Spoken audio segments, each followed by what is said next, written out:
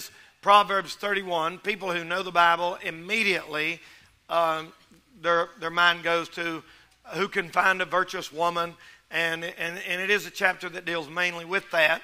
But I'm going to use it not just about womanhood, but about motherhood this morning, because the Bible in that chapter is the virtuous woman that it's talking about happens to be a mother. Proverbs chapter 31, and look at verse number 27. Proverbs 31, verse 27, please. She looketh well to the ways of her household, and eateth not the bread of idleness. That means she don't sit and watch Dr. Phil all day. Her children arise up and call her blessed. Her husband also, and he praiseth her. So she had to be a mother because her children rise up and call her blessed. And her husband praiseth her. Many daughters have done virtuously, but thou excelleth them all. Favor is deceitful. Beauty is vain.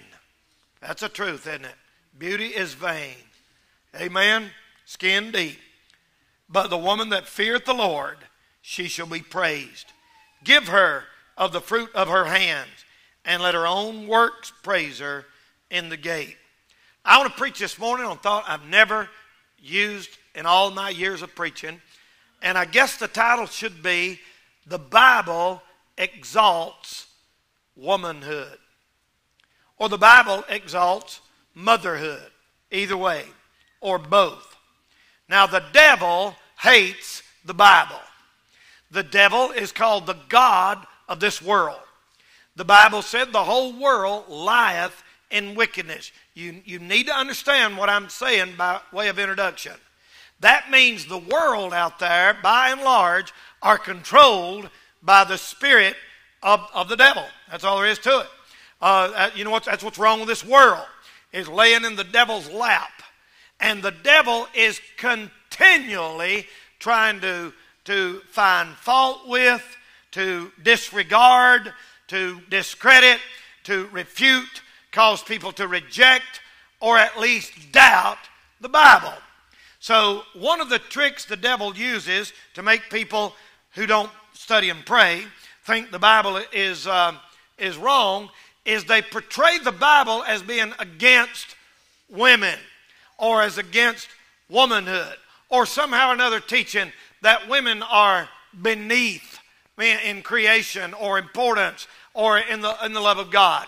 Now what they're doing, they are banking on the average person's ignorance or lack of study of the Bible and picking out little parts of the Bible out of context and telling them, look at that, the Bible's no good, look what it says about women. And they have successfully turned a whole generation of college-age women against the Bible.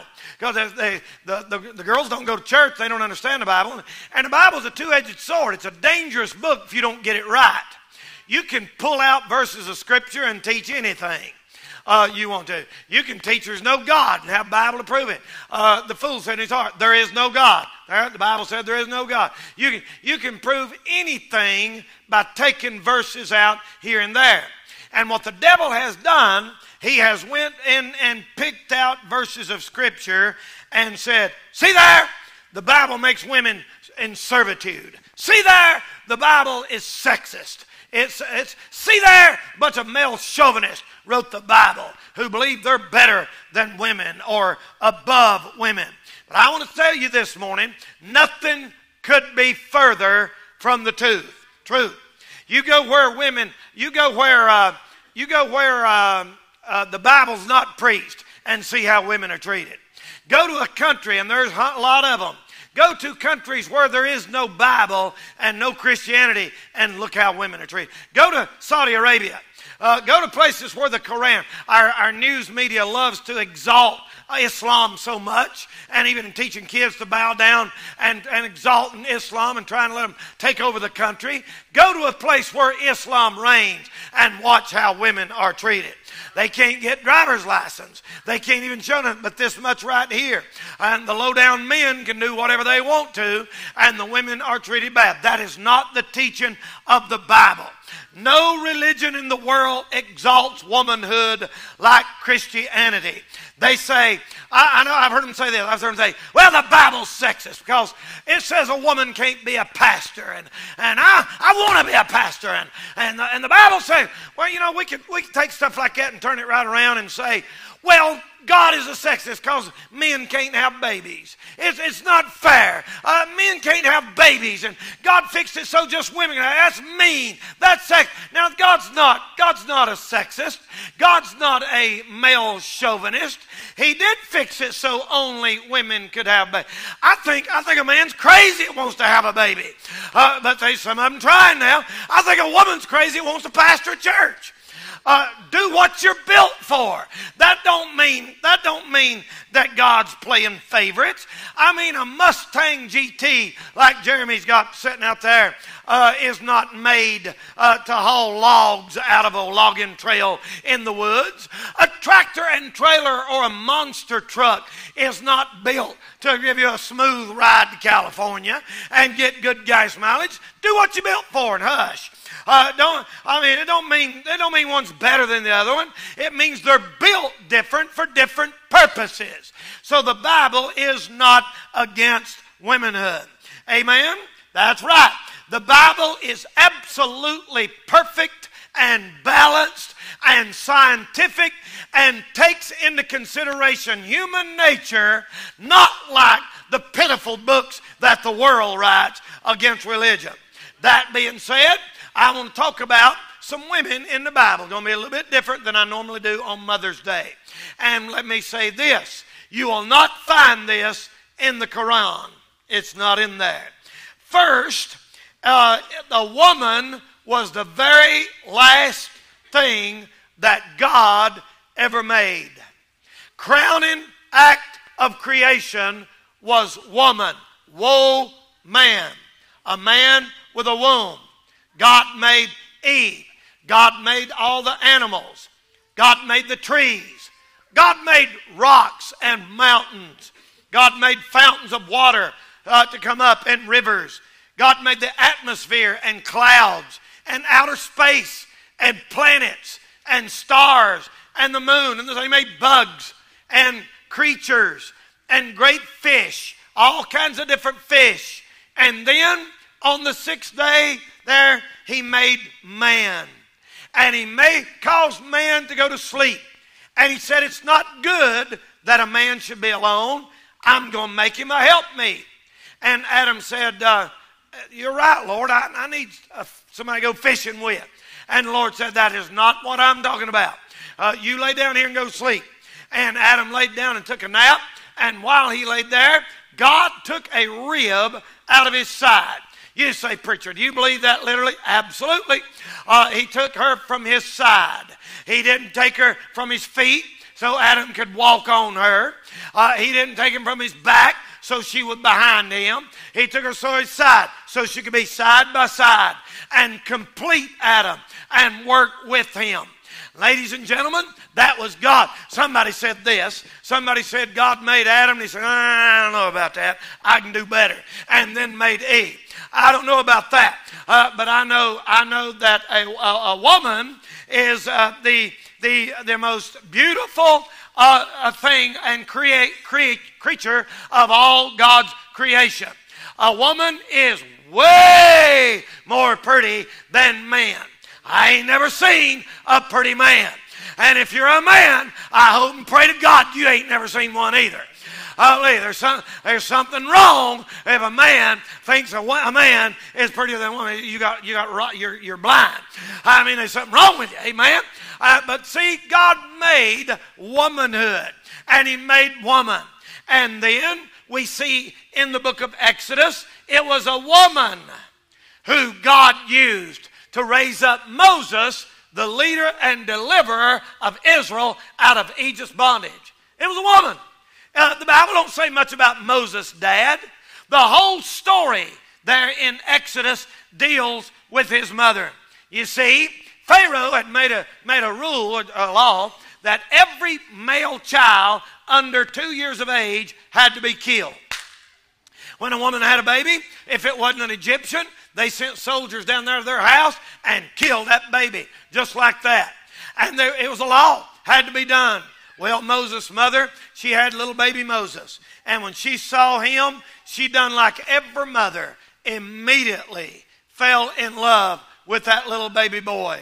She said, it was tied to her. His body had been inside her body for 9 months, and she looked at that baby. There's no love in the world like that love of that mother for that child. That's as close to God's love as you can get. And she looked at that little baby, and all she could think of was, soldiers are going to knock at my door. Soldiers are going to come in here any minute and get oh God, not my baby, not my baby. And for 3 months, 1 month, 2 months, 3 months, she hid him. And she kept him in the closet and told his sister in there, you stay in there with him. And when the soldiers knock on the door, you cover his mouth. And little baby Moses laid there, and the soldiers were looking for him and couldn't find him. 2 months went by. 3 months went by, and maybe word got out. The Bible said she couldn't hide him no longer. And Moses was crying, and them soldiers was walking up and down the street. So I heard you had a baby in here. I heard you had a baby. So she took that little baby, and she put him in a little box about that big, little ark, and she daubed that thing, made it waterproof, and took it down there to that river. And can you imagine that mother taking that little baby and putting it just like a little casket almost, and closed that box up, maybe letting some holes in there so he could breathe, and she put him in that river right by the river, the reeds and stuff, fishing pole stuff, them things that grow up in there, and she was in there floating that river, and she went back and said, God, I don't want to lie. I'm not going to let the devil get my child. I'm not going to let the devil get my child. The devil can't have my child. Oh, I would to God we had a generation of mothers like that today that would say the devil's not going to get my child. I'm not going to just give my child up for the world to do whatever they want to do with them.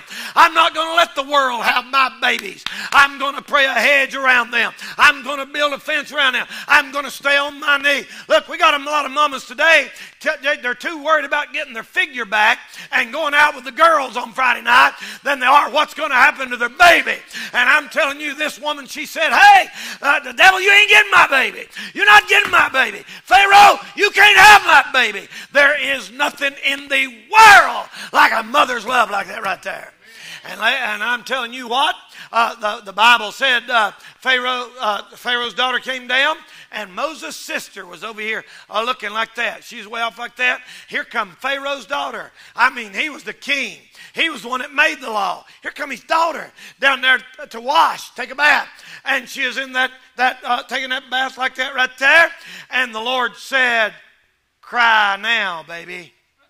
And he goes, wow! Have you ever wondered why God made a baby cry so annoying and nerve-wracking?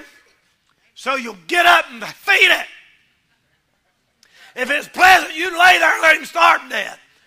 But God lets them, man, nothing can rack your brain, your nerve, worse than a baby crying. Lord have mercy. Good night.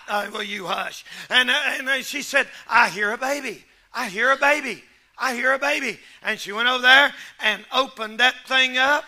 And as soon as she opened that box, the Lord said, now smile. And he went. I hope he didn't do that. 3 months old. But she said, oh, boy, I'm telling you, when a baby smiles at that woman. Hey, I like Frankie. You know why everybody likes Frankie? You just look at him and he'll smile at you. The Lord said, smile, Moses. And Moses smiled like that. And she grabbed him and said, oh. And the nurse said, that's a Hebrew baby. That's a Hebrew baby. That's a Hebrew baby. Your daddy said all of them got to be killed. All of them got to be killed. She said, I don't care. I'm going to take this one home and raise it. I want to want this baby. I want to keep this baby. I want to be a mother to this baby. It's laying out here in the river, in that little box. Oh, poor little, she started all that stuff. She said, I want to keep him. I want to keep him. I want to keep him. And then they got up there and she said, Daddy, I got a little baby. Can I adopt him? He said, sure, I don't care. And she showed him and said, wait a minute. He don't look like us. That's a Hebrew baby. That's one of them Jews. You can't have it. She said, but Daddy, I love him and everything. She said, Daddy, you killed all the rest of them. He said, I told you they all got to die. I'm afraid they're going to take over this place one of these days. Kill them. And she said, one won't hurt. Oh, she talking about the wrong one there, wasn't she? Guess who he turned out to be? Man, it let them all out of there. Well, one little baby won't hurt. Well, she talked him into it. And you know what? She got over there, and Moses' sister was over there like this, watching. She said, oh, are they going to kill him? Are they going to kill him? They took him in the house. And she went home and said, Mama, you're not going to believe this. Pharaoh's daughter come down, and she said, no, don't tell me that. No. She said, no, Mama. She got baby Moses, and she took him home, and she's got him in the palace. And she said, no, Moses is without doubt rent. He is gone. And she said, no, Mama, she loves him. She's going to raise him. And she said, you're not going to believe this. So she goes and goes to Pharaoh's daughter. And she said, hey, you're a Hebrew girl, ain't you? Come here a minute. I got a little Hebrew baby. Why don't you come to my house and help raise him? She said, sure. Can I bring my mom? Sure. They had no idea. Pharaoh's had to pay the bills. His mama and sister got to take care of him and raise him. Pharaoh bought the diapers. Pharaoh paid for him to be homeschooled by his own mother. Pharaoh paid it all, and brother, Moses' mother, now there, ladies and gentlemen, is a woman and a mother. The Bible, if that would have been the Koran, it wouldn't have told a story like that made the woman the hero. Don't you ever get in your head that the Bible degrades women. Some of the greatest people in the Bible were women. As a matter of fact, I'll get to that in a minute. Sometimes a woman can usually rise higher than a man in goodness and grace. Best thing on this earth is a good woman. Now, the worst thing is a mean woman, but I ain't preaching on that today.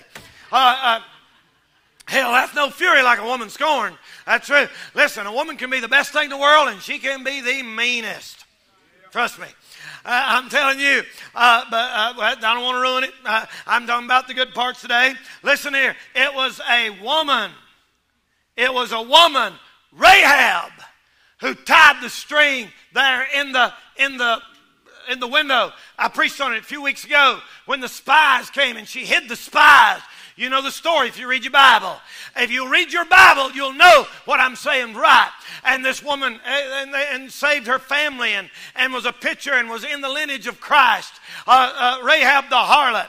It was a woman, ladies and gentlemen, that was jailed back in the book of Judges, chapter number 4, when Sisera came, and that was a wicked man. And the Bible said he come to her house. He was the enemy of the Lord. As a matter of fact, Sisera was a type of the Antichrist in the Old Testament. There are 18 types of the Antichrist back there, like Nebuchadnezzar, Pharaoh, Daniel's image, a lot of them like that. 18 types of the Antichrist in the Old Testament, and Sisera was one of them. And he came to this woman, and she brought him forth butter in a lordly dish. And brother, she set him down and said, why don't you take a nap? Now listen to this, ladies. And buddy, I mean, it was like Frankie and Johnny, brother. She caught him asleep, and she took a hammer and took a nail, and right there, things were different back then. They had to execute the enemies of the Lord, and she put that nail right there in his temple right there, and took that hammer and go, bam! And that thing went through his head this way and nailed him to the ground. That's Judges chapter 4. And and God blessed her for that. People don't understand the Bible get all crazy over stuff. That's because they don't have one spiritual bone in their body. He's a type of the Antichrist. And the Antichrist dies in Revelation, or at least almost dies, I believe he dies, with a deadly wound to the head, and made that woman jail in a type of killing the Antichrist, which leads me to believe, there's another place where one cast a millstone down and killed one of them guys, that leads me to believe that a woman in the tribulation may be instrumental in bringing down the Antichrist. But that's another message. That's how God exalts womanhood. She put him to the ground. Ladies, do not get any ideas. So I'm glad you told me about her, Brother Danny. That's my new role model. I'm going to go home and take care of business tonight as soon as he goes to sleep. Don't do that. I'll get the blame for it. Inciting violence. I'm just telling you, that's a great woman. Some of these guys need it for sure. But you leave that up to the Lord. I noticed that there was a bunch of women in the Bible who were barren, who wanted to be a mother and couldn't. I obviously, being men, we can't understand that. I can't understand that. But I know I have dealt with many over my years of ministry that said, we want a child and can't have one. We want a child and can't have one. And I've noticed every time, if you're in that situation where you really want a baby and you can't have one, that if you'll do right and serve God, God will fix that and make that up to you somehow. It may not come from your physical body. It may not be your biological child, but you're going to get the kid one way or the other. It always works out that way. And God sometimes allows that to happen so you'll help some kid who don't have a real mother. And, you know, with the foster thing and adoption and step parents and all of that kind of stuff we could get into. But I want to tell you this. There were several women in the Bible. Hannah, Elizabeth, Sarah, Rachel, all in the Bible were women who could not have kids. And let me just quickly tell you what happened. Sarah and Abraham couldn't have a child. Abraham jumped the gun and got what's her name? Hagar, yeah, and had Ishmael. That's where all the Arab come from, and that's why they got all the oil, and gas is high right now. If he'd just waited on the Lord, gas would have been a lot cheaper right now in Morganton. But finally, him and Sarah, God said, I'm going to give you a son if you'll just chill out and don't try to do my work for me. And God gave them a son, Isaac. And then there was Hannah. And Hannah was in 1 Samuel chapter 1 and verse 2 and had no child. And she prayed and prayed, God, let me have a baby. God, let me have a baby. All the doctors told her she couldn't have one.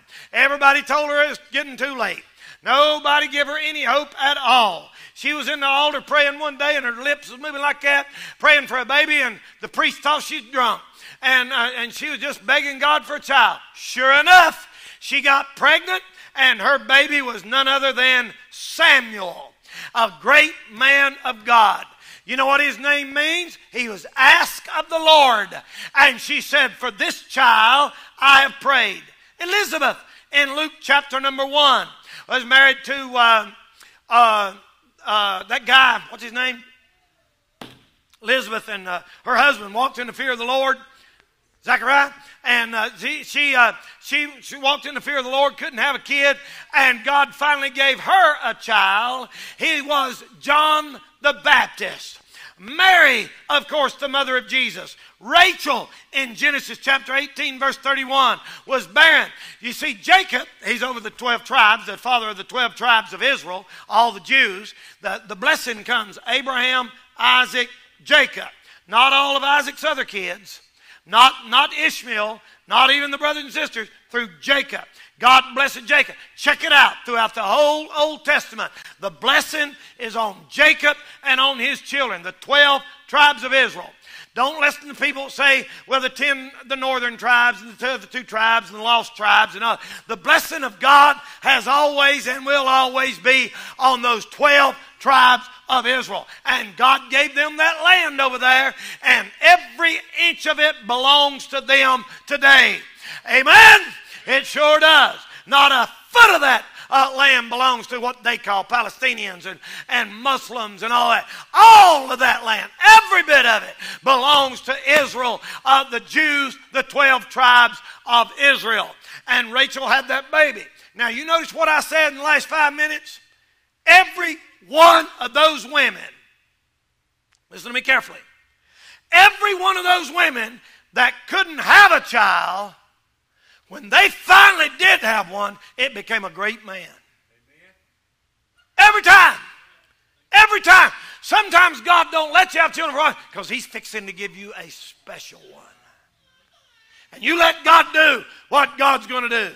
That was a women in the Bible. It was a woman called the widow of Nain. Excuse me, in Luke chapter 7, verse 11 to 16, where the Bible said she was a widow and a mother. That means her husband died. So here's a woman. She had already lost her husband, and then her only son died. And you're walking out there going to the funeral, falling behind that casket. And the Lord, out of millions of people that he could have been with that day, went to that funeral procession and said, I care about that woman. She's already lost her husband. Now she's lost a child. And the Lord touched that box. And that boy got up and started eating, talking, laughing, and went back home just fine. You know what that tells me?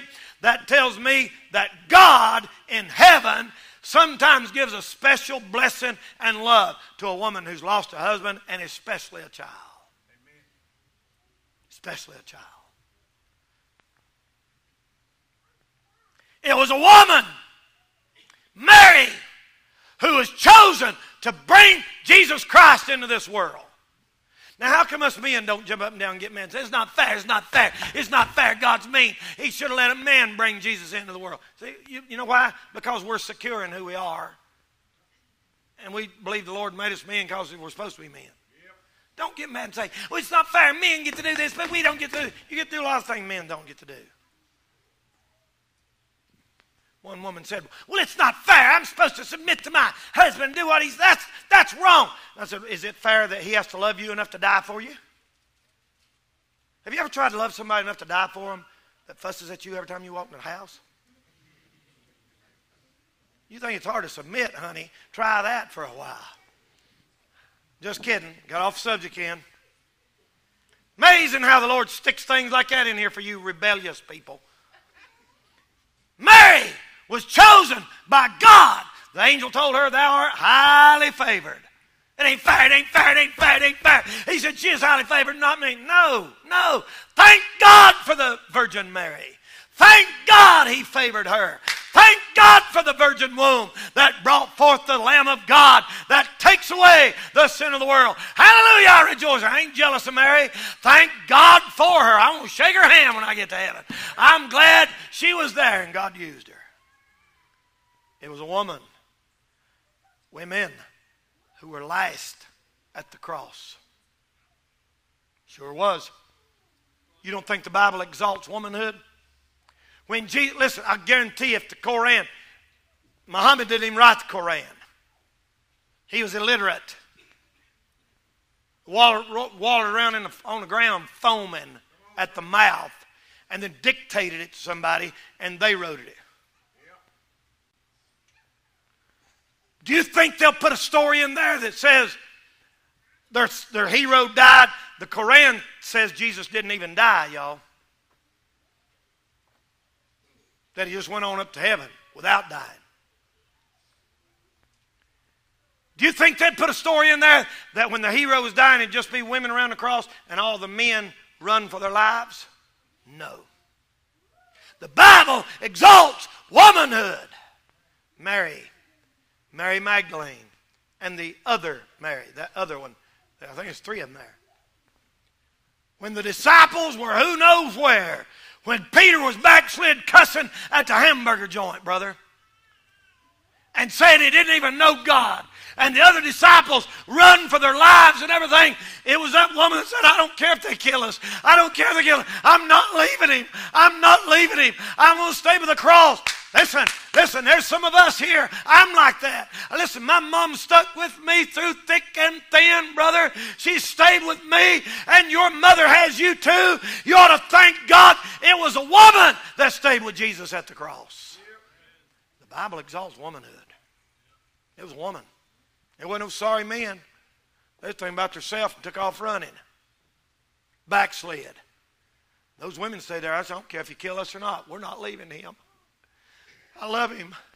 The Bible even said in one verse that there's a bunch of them beside those three. It was a woman who was the first at the tomb on resurrection day. The Bible said then came Mary Magdalene and the other Mary. And they said, they don't, have you ever wondered When Mary was there at the cross, have you ever wondered what happened to Joseph? Did you know Joseph is not mentioned after Jesus was 12 years old? And you don't ever hear Joseph mentioned, right, Pastor? You don't ever hear Joseph. What happened to Joseph? I've heard people say he died. I don't know how you know that. I've heard people say maybe he didn't believe in him. Wouldn't it be something if Joseph raised the Son of God in his house and they rejected him as his Savior and didn't even get saved? What about that? Maybe Joseph didn't even believe on the Lord. I don't know. I don't know what happened to him. But I know it was his mama right there at that cross and right there at that tomb. It was a woman who stayed with him to the grave. It was a woman who shouted on Resurrection Day and got the other disciples and Peter to come. The Koran don't tell them kind of stories. In closing this morning, I want to say this, ladies. It is a highly exalted place to bear children and raise those children for God. I know the world don't believe that. The world says, oh, they'll keep you barefoot and pregnant. Don't listen to them stupid religious people coming, get in Hollywood, make you a career. There's nothing wrong with a woman having a job. And with Proverbs 31, she did business and stuff like that. But I'll tell you one thing, they have a highly exalted position of raising children for the glory of God that men can't and never could have. The best thing you can do for your kids is raise them for the Lord Jesus Christ and God Almighty. I wonder if there'd be mothers here today, right here this morning, that say, Pastor, I'm going to raise my child like them women in the Bible did, for the glory of God. I'm going to do it. I'm going to do it. I'm going to take my motherhood seriously.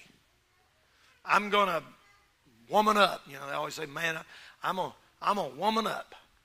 And I'm going to be the absolute best mother I can be. Because the Bible exalts you as a mother. Let's stand with our heads bowed. Our heads are bowed and eyes are closed. Nobody's moving. Nobody's looking around. Tell you what I want us to do. Just in silence this morning, have in prayer. I'd like to ask every mother here today.